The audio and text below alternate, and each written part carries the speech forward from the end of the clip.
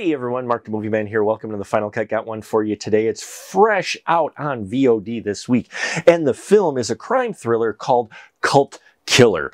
And we get the story of Casey Holt, who is an up-and-coming PI. She's only been doing it for a few years. She was taken under the wing by her mentor, who is showing her the ropes and getting her on the straight and narrow, getting her sober and getting her, to get her PI license and help her be a better investigator. Well, when something nasty happens to her mentor, she ends up picking up the case her mentor was looking into, and she discovers a deep, dark secret involving a family legacy, a group of individuals who have a really, really dark secret. And this secret ends up bringing up inner demons that Cassie herself has been battling her whole life due to a very traumatic childhood. And we see how all of this comes to the surface as Cassie tries to solve the case of this murder in Cult Killer. Director John Keyes gives us the script written by Charles Burnley. That's dark and gritty, this kind of neo-noir story that I loved, and it was the way it was written, but really what helps make this film is the performances by all involved. Now, Alice Eve plays Cassie Holt. You might recognize her from Star Trek Into Darkness, as well as many other roles. And here, I loved this character of how she was a tough character who was still vulnerable and dealing with this traumatic experience she suffered through most of her childhood.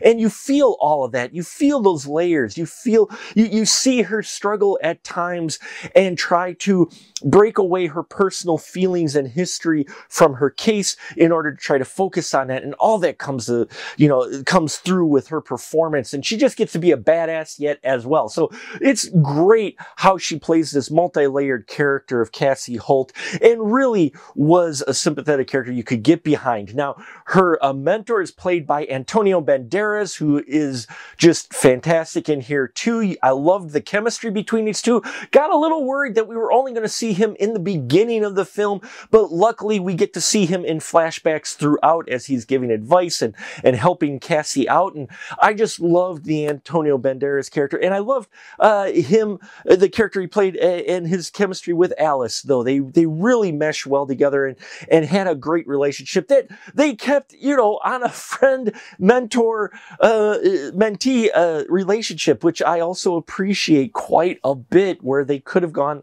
other ways with it. Paul Reed plays Rory McMahon. He's the cop that ends up partnering with Cassie on this investigation. Loved him in here as well. He did a little more of a standard cop partner, but really was great in here to help be that guy to help Cassie get through this investigation and give her the history and the ropes of the area where she's looking into this crime. Now, Victor Harrison is played by Matthew Tompkins, who is playing such a wonderfully villainous lawyer. This guy is just scummy. You just don't like him, but you're not supposed to. And I love that. I loved how he performed this guy who really you're not. Throughout the whole film, this is not a charismatic individual by any means. And then when you learn more about him, you just dislike him even further. And you could tell that Matthew really leans into that darkness of this character. Kim DeLonghi plays Wallace. We saw her in The Flood. Loved that character. I'd love to see a spin-off with her character. She was great. This information gatherer who worked for the lawyer. And yeah, like, as you get the idea, everybody involved is good in here. I give in a shout out to so many people because it's the performances that really drive this crime thriller, this dark story that we do have elements that we've seen before, but thanks to these performances, they just keep you engrossed in it, along with the direction of the movie, which keeps things moving by giving us the flashbacks and the present day events and mixing them back and forth. Also just gives you that history and keeps you invested, so you're just not following the main current events.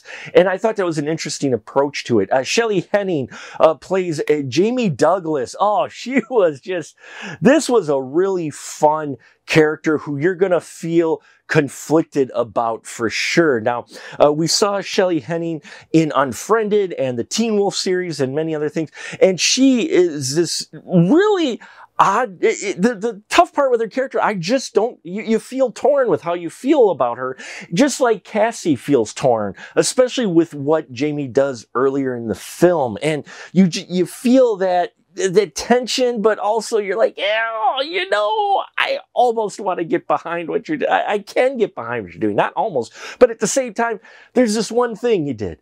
And then we've got to mention Olwen Fourie, who she played, you know, in Texas Chainsaw Massacre, the Netflix one, Zone 414, we saw her in Northman.